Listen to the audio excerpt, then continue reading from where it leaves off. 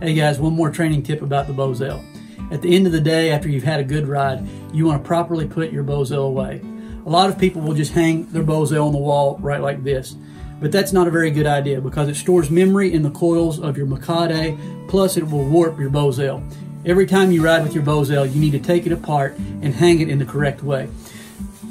Once you need to take your Mecate completely off of your Bosal by taking all of these coils off.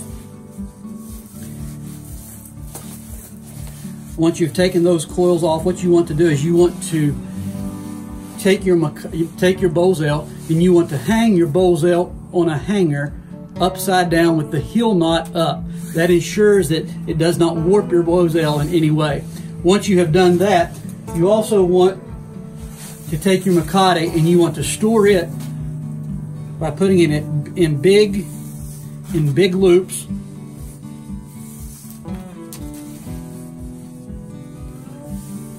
And hanging on a nail or something that's not going to put any memory into your Mecate.